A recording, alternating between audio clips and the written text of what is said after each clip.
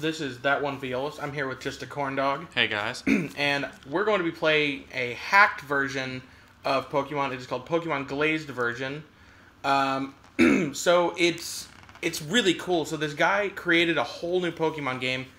It's kind of between Gen 3 and Gen 4, not really like in a time sense, but like it was created between when Gen 3 came out and Gen 4.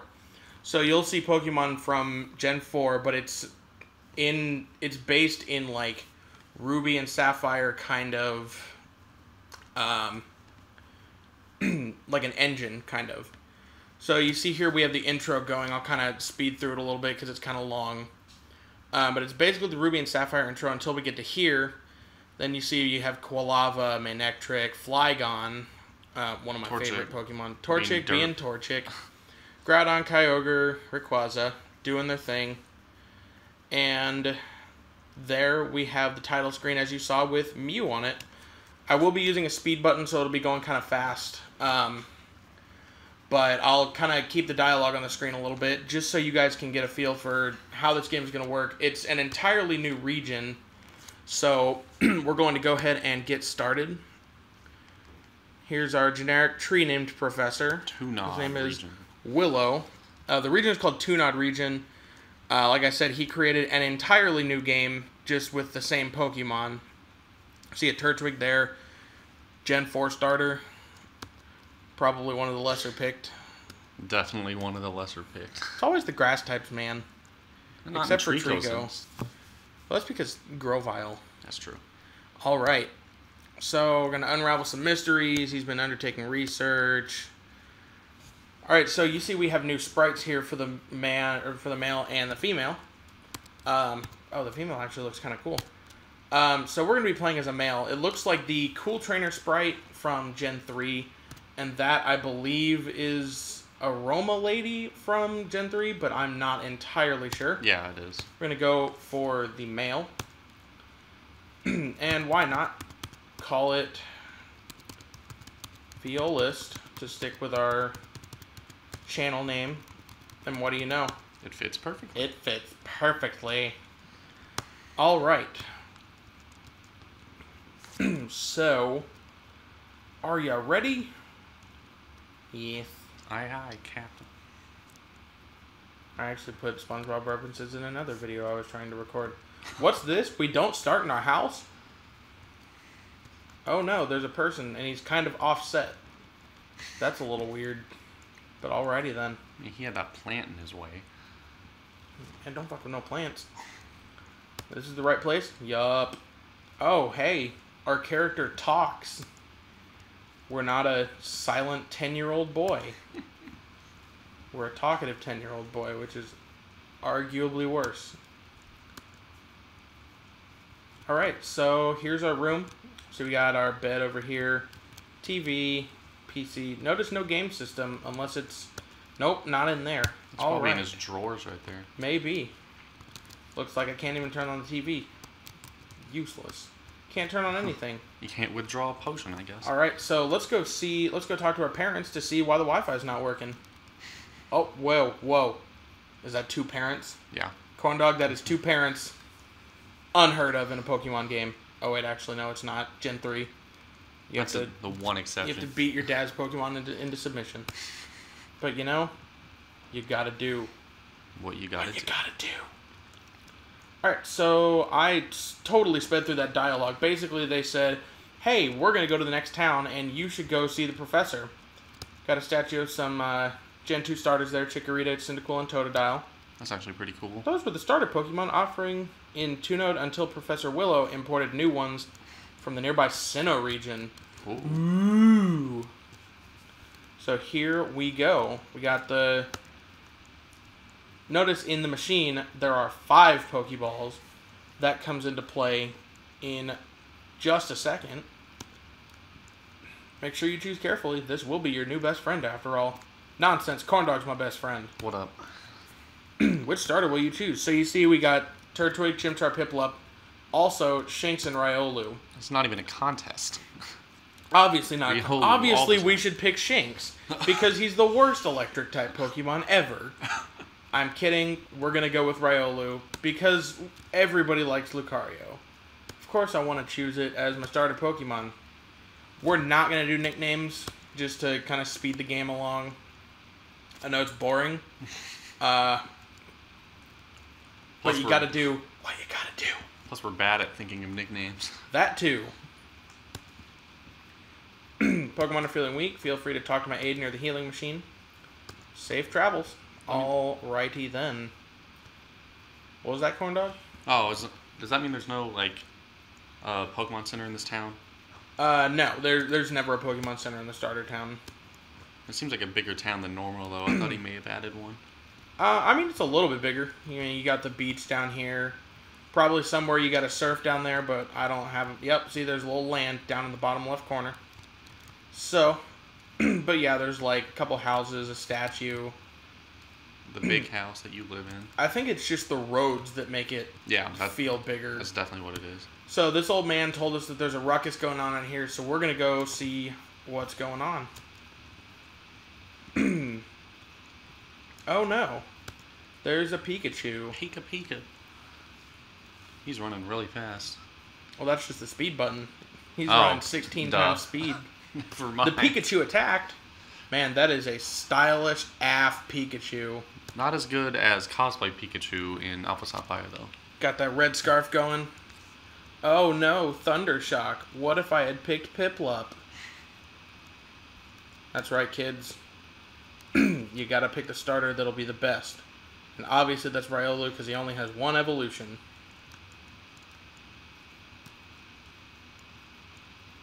He spelled Journey wrong? I think he spelled Journey. That's entirely possible. Got some running shoes. Not bad. Dad has a gift as well. Says he's not very good at giving gifts, but he gives you one of the single most valuable items in the game. But no big deal. What time is it, corn dog? It is 4:58. I'm just gonna say a solid 5 o'clock. Gotcha. 5 o'clock in the afternoon. But he give you a clock too? I wasn't paying attention. Yeah. Okay. I'm not good at giving gifts, but here's some stuff that's really important to your journey. So I just noticed there is a pattern on those flowers, and there's just circling around one. So I'm wondering why he didn't put anything there. So it makes me think there's an item hidden there, and there is not. Sad day. Artistic aesthetic, I guess. Aw, yeah. First wild encounter? It's a Rattata. It's a Rattata. This game is just like Pokemon Go. Oh, yeah. Time to beat this rat into submission. Wish it wasn't that way, but you gotta do what you gotta do. Level 6 already. Gotta level up. Got counter, which is the most overpowered move right now. Because I could just spam... Oh. Coming through. What is that? Is that a character from Yu-Gi-Oh? Maybe. It's Percy. He's got himself a Cyndaquil. That's gonna wreck me later on. Alright, so I'm gonna test out that counter theory. He already had his Cyndaquil out before the battle. Boom. Why did it go back in a Pokeball? Whoa. Ha! Oh, Wow. No. Alright, well, Nuzlocke over, kids. Go home. But not really. This is not a Nuzlocke. Wake up. Just a bad dream. Don't worry about it. So let's get our running shoes and go. Gotta fight this dude again. Go through all the dialogue you already read. His name's Percy. He's looking for the Pikachu. You got a Cyndaquil. You want to battle? Hey, I don't think I have a say in this, but alrighty then. Got ourselves a Cyndaquil. Gonna go for the counter again. Because why not? Oh, that hurt. That hurt real bad. Got corn dog Snapchatting something. Yep. It's gonna be great. And we beat Percy at the cost of almost half of our health. He misspelled definitely. Definitely? That's what it looked like. Definitely. See ya around is apparently a word. Yeah, it is. See ya. Alright, so we don't have any Pokeballs yet, so all we can do is just grind for experience. 'Cause that's what real trainers do. Oh, man. How bad is Riolu's defense? Probably pretty bad, because it's only a fighting type. Yeah, that'll do it. Alright, first Pokemon Center. Let's see. Pokemon centers look like gyms in this game. They do, and I kind of like it. You can go up here, do nothing, apparently. Is that the PC? I guess that's the PC. Can move Pokemon, looks like the Gen 3 PC. Cool. But there's also a PC down here. What's the point in that? I mean, some people just want to make it harder for themselves, and oh, what is that? We can run inside. What a rule breaker. Ooh, statue of Mew. Nice. Mascot of the game, no big deal. Team Got Magma. some dudes over here. That is orange, corn dog. So, well, it looks red. Sorry. Alright, so here is the inventor that I was told to go talk to. Told you once. Don't disturb me! Oh my gosh, I'm so sorry. I thought you were one of my aides. I was gonna ignore you. You were the person that was sent to that I was expecting anyway. That's Such a shiny red color. Shiny Pokédex confirmed. Here, take these as well as a sort of gift to help you fill out the Pokédex entries. Got me some balls. Balls. Milkshake Swamp. What? I'm not sure What is how that? I feel about that. And he disappeared, so we're gonna go. Gotta go find that milkshake swamp. It's actually right here. Okay.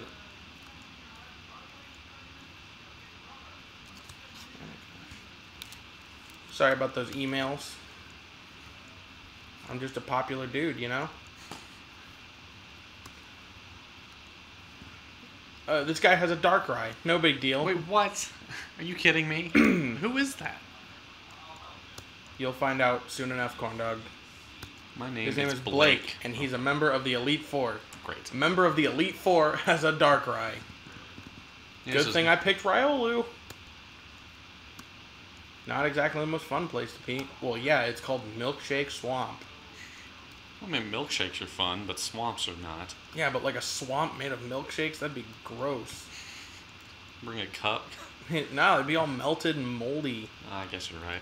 I mean, unless you like indigestion and food poisoning. Not a fan. Oh, so he took him, but then he glitched back. Alright, so I'm going to go ahead and stop here right before we get into the Milkshake Swamp. Thanks for watching. This was That One Violist with Just a Corndog as a guest star. Leave a like and a subscribe. That would be super.